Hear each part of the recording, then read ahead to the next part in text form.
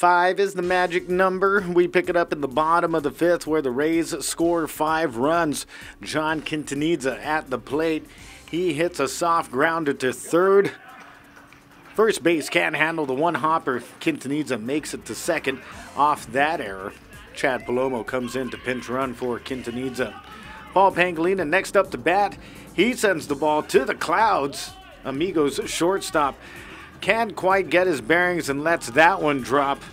3 batters later with 1 out and the bases loaded. Jay Santos takes one, then takes another and another.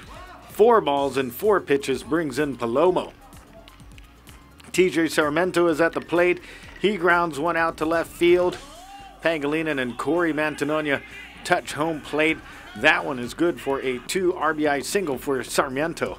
Lance Santos, he's at the plate and he hits a grounder that goes through the glove of the shortstop.